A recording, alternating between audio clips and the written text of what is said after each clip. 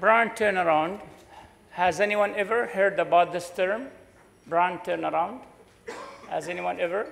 Yeah? More hands, please. Keep the excitement. Only 100 out of 100. All right, thank you. Brand turnaround is the time when the brands face difficulties.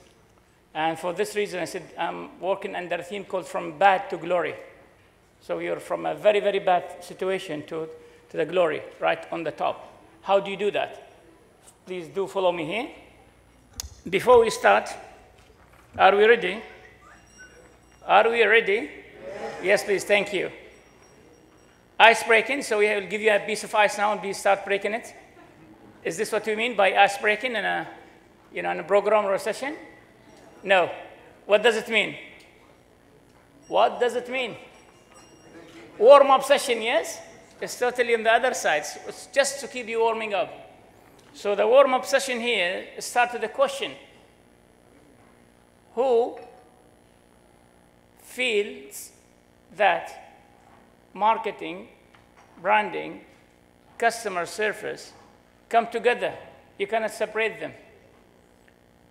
Who feels so? Again, 100 out of 100. So I don't need to go further. Thank you, but that's good. It gives a good indication. Yes, you cannot have marketing alone anymore. You cannot have branding alone anymore. And you cannot stay in isolation about delighting your customers. So customer delight, customer experience, customer service is a must if you want to talk about branding or marketing. So just like a triangle here. Cannot work without branding. So let's move to the part one of the program today, marketing and branding. Does anyone feel here that there is a difference between both the marketing and branding? Do they look the same? Are they the same or they're totally different? Are they in marriage or divorce? Yeah? They're in divorce? Or they're same, yeah? They're same? No? Okay, coexist, thank you. Brands, when we talk about brands, brand is a product, a service, it could be a concept, right? That distinguished you from others or other services or products. Did we get it? So when you differentiate yourself, when you distinguish yourself from others, then you're in the branding or then you're a brand of yourself. And that can be easily communicated and marketed, right? So when you see such logos, they're brands, right? Because they communicate a message. They're different than others. There's something they provide. We spoke about the brand. What does branding mean? Branding is a process. And by the way, whenever you hear the process, it means a time factor is there, right? Can you just do this? If it's process, means the time is needed. Anything you see a process means the time needed, right?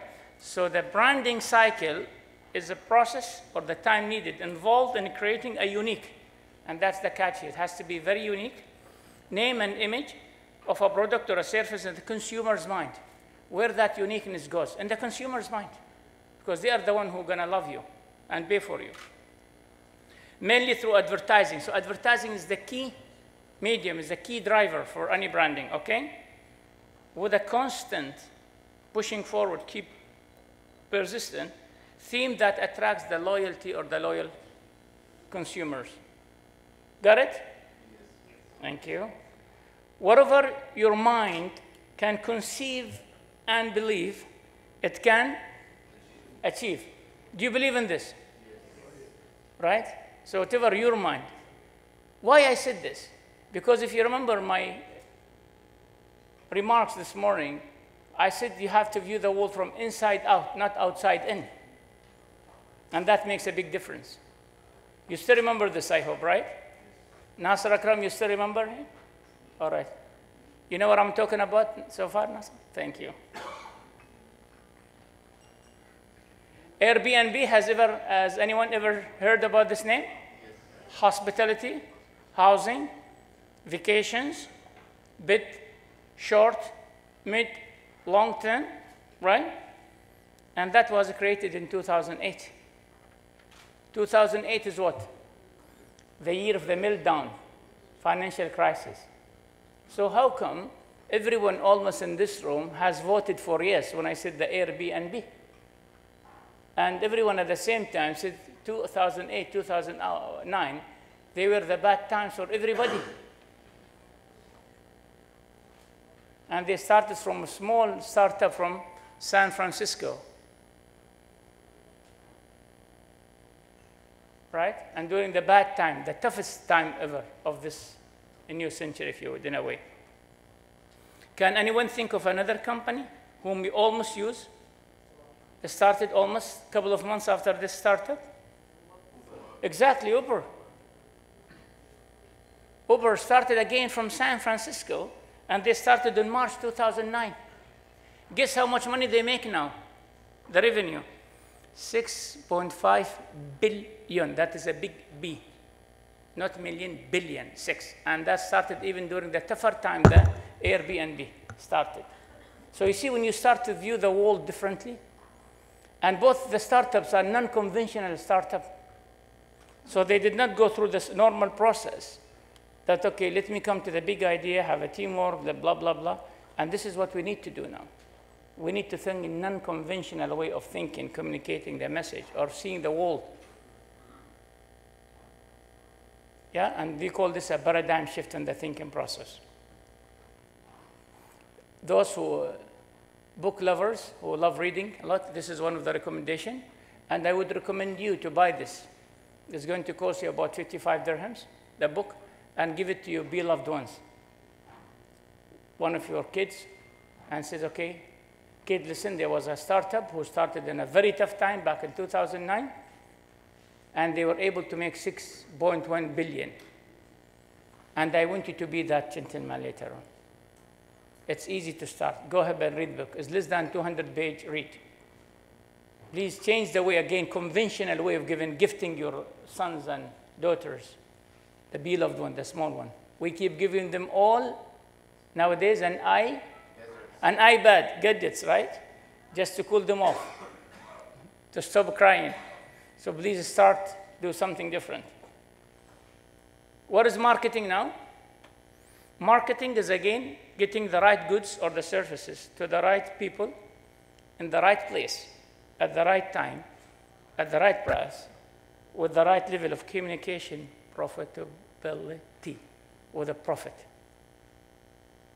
How many rights we have here? 6 rights. So you need to have 6 rights to be able to be a marketer. Right? So don't fool yourself. It's not that easy to be a marketer. So you have to have all these things together and in place with a profit, right? We go here. We, as you see here in the middle, we are the customers. When someone do marketing, what does he do to us? He made us to know him, right? To like him or to like you, if you would, in a way, if you're the marketer, and trust you and love you, right? But when you do branding next to the marketing, then you become to the customers knowable, likable, trustable, lovable, and everything goes able, right? So become that much. And that's the difference between the marketing and the branding and the importance of it, right? So customers, and you may see one of my old write-ups about more than 8 years back. It's just a handout, if you would. Talks about how to have a successful marketing plan. For those who are interested, the book is just outside. It is only $500 US, the cost of it. It's not that expensive. So you can, I'm sure it's affordable, isn't it? Just thank you very much. No, I'm just kidding. All right. My brand's turnaround stories, and started with my turnaround. And by the way, this slide is going to reveal a secret here, right? It's going to reveal a secret.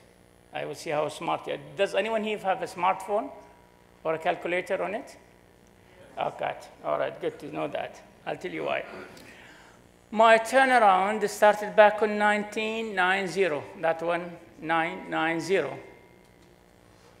And I was at the age of 25 years old, right? 25 years old. Now, the 5th turnaround was given by our beloved President, His Highness Dr. Sultan Al-Qasimi, back in 2014.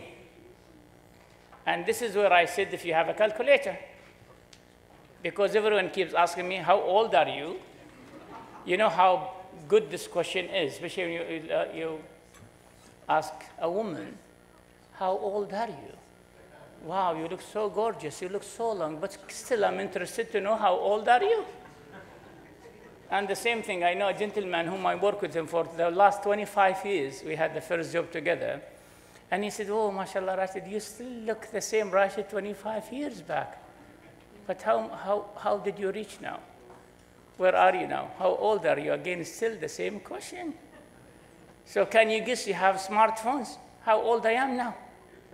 At the age of 25, that was 1990, and after so many years, 2014, I was given the other assignment, and we're in 2017, so you have to keep add and subtract. How old I am? 26.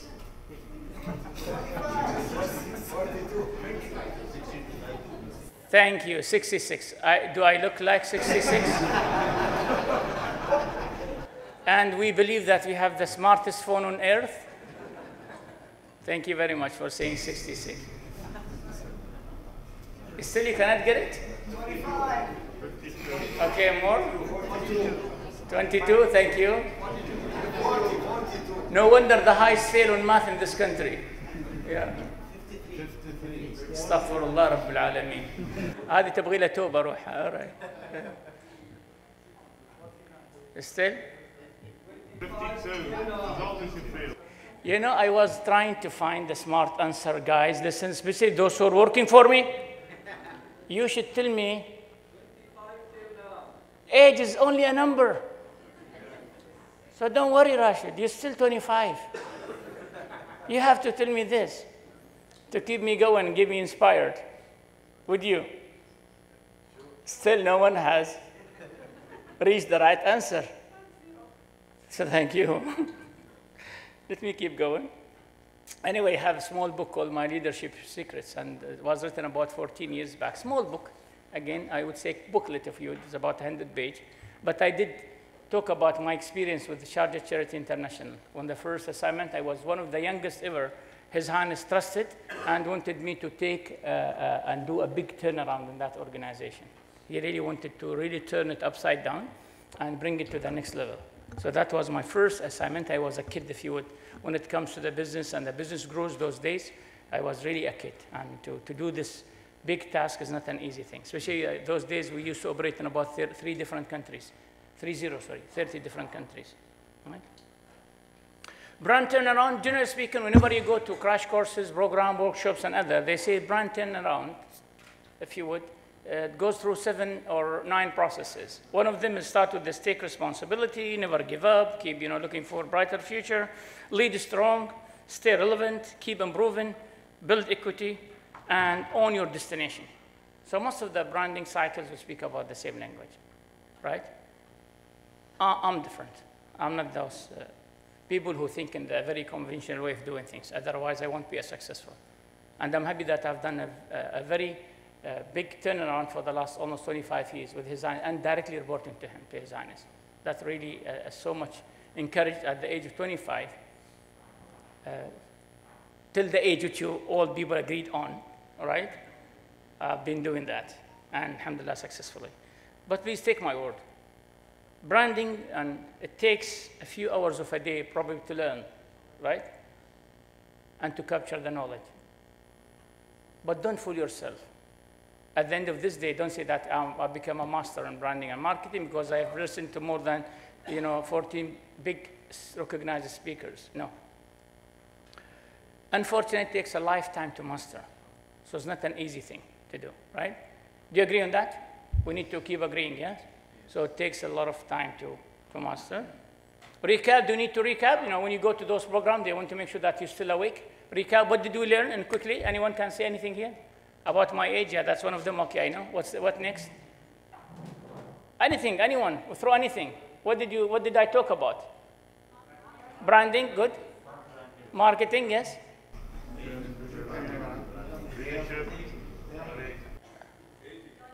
Green journey? Where did it come from? Okay. Brand turnaround. Nasra, come, you were the more brightest here, or the most brightest, I say. Mashallah, looking at me every single minute. Yeah? They go together, yeah? All right, thank you. So, brand or branding is about a feeling, about the experience you have. It's about the behavior, relationship, and association. So all these things, they make the branding. And in the branding, you must have a constant theme. Very one language, constant. Your promise. And this is our constant theme for the last 9 years, where leaders make decisions. And this is our constant theme for this program. You leader, you sit together and you make decisions, right? It is more than just a logo. Branding is not about a logo. It's more than that. And listen to what I've said here. It says branding is not about getting your target market to choose you over the competition, but it's about getting your prospects to see you are the only and the only one provide solution, or it could be solutions to their problems, or a problem, if you would, in a way, right? So they see that you are the one, right? They can't choose you. So then you are in the branding, if you would, in a way. So it's just more than and how that happens. Look at the big brands, what they do, right? Starbucks and Coca-Cola. So they directly go to the consumer emotional engagement. So they engage you emotionally. When they create that positivity in your mindset, then you're automatically, if you would, emotionally attached to the brand and to meet their aspiration. We do no way. Brand revitalization, rebirth, revitalization, what does it mean? It means here when you grow, when you make something develop, become successful again, revitalize. So revitalization is part of the process of branding. How do you do that? You have a brand, that's the brand image is sinking, brand is going nowhere, just about to announce bankrupt. What do you do? First of all, you should have a purpose. It's just like in life. If you don't have a purpose in life, then you don't have a life, because you'll keep complaining. You keep complaining of everything. You have the best cars, you have the best schools, you have for your kids, you have so much millions in the bank, and you still see, what is my purpose in life? I haven't even yet discovered myself. I'm still on that discovery mission. No. You should have a purpose even in business. And that purpose is why you do what you do. Why you do what you do, that is the purpose. So you don't need a religious person to tell you what is your purpose in life. Sorry? Someone is breaking through here. All right, thank you. All right, so when you have a purpose, that purpose will drive two things. Will it drive your passion and will drive your performance. So that's why I call the 3 Ps of leadership and branding. So you need a purpose why you're doing what you're doing. Second, you need to have a passion why you love this. That will be driven by the purpose and why you love what you do. Passion is about loving doing something. And then about the performance. How do I break it down to make it a measurable, actionable, achievable goals? Following are you. Following. Thank you. Then during that process, growing a business again or solving an issue with the brand, you need to have brand strategy. Have you ever seen a brand strategy in one slide? Usually strategies in how many pages when you go to a consultant? 1,000 of pages? Let us be realistic. How many pages? Is anyone a consultant here? Do you have consultants? 50. 50? 50. Yeah? Around 50? All right, so I did it in one slide. All right, so if you want to write about strategy, brand strategy, this is the brand strategy. It's a fulfillment and customer expectations and consistent customer satisfaction. So no smartness. It's about expectations and satisfaction. So anyone would come to you and say, I will be writing you a so much attractive branding strategy. Tell him or her, thank you. The Alleem Business Congress, they were kind, and they told us that on one slide, we can have really an executive summary of the 50-page, if you would. And that's it about expectations and satisfaction of the customer, how to fulfill that. Got it?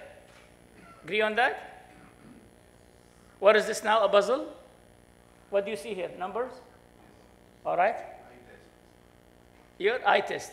All right, good one, thanks. No, it's not. It's about one of the good local brands here who did really very well, Air Arabia.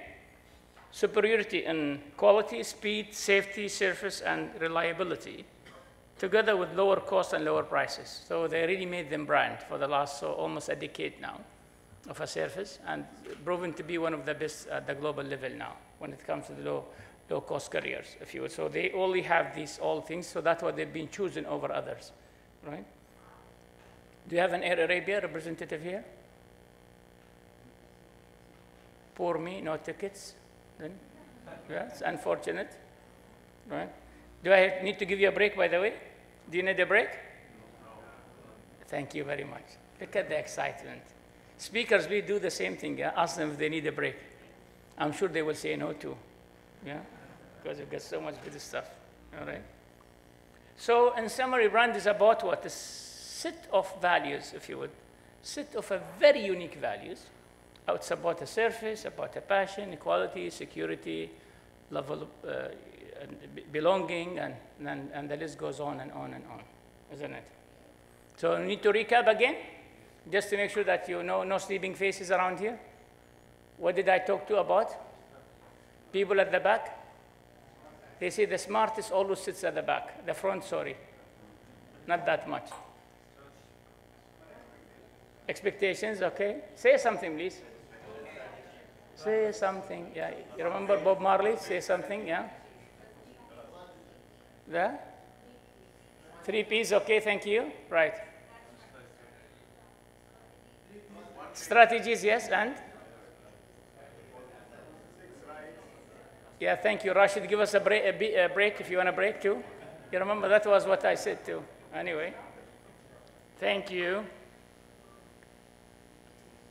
Now I'm just about to beginning my presentation. That was only warming up session so far. You're happy? You're still feeling warm enough? Excited? I promise you I'll give you a break right after my speech, right? So talk about the 10 Ps again. Keep saying Ps here, right? The branding cycle, and those are mine, all right? So let us see, when I do a branding or a brand turnaround, how does it go? I would draw a circle, right? And I would say, I have to have a passion. I have to have a unique product. I have to have presentation for that product, and I have to have promise. I have to be patient very much and positive. Position, personality in the branding. I have to have persistence and perception. And that is my branding or rebranding, rebirth, revitalization cycle. And why do I call it a cycle? Because this continues. It has no end. It will keep repeating itself from time to time, right? So brands, if you look at throughout the history, even the top brands in the world now, I'll be giving some examples. There is a time when they really go so much dull, and they're just about to go to death. And then they pick up again for a reason, and we need to discover what that reason is. Passion. Passion is about a strong and powerful emotion. If you have emotionally attached to something, then you can create a difference. And for this, when you study branding, there's something called passion brand. Passion brand is about extremely positive attitude from the consumer toward the specific brand that leads to emotional attachment. So how you reach that emotional attachment? By creating positive mindset in the consumer's mind, right? So everything starts with love, loving to do something, and that we call it passion. And if you remember, passion was or is driven by your purpose, right? So this is one of the passion brands. So consumers feel loose when your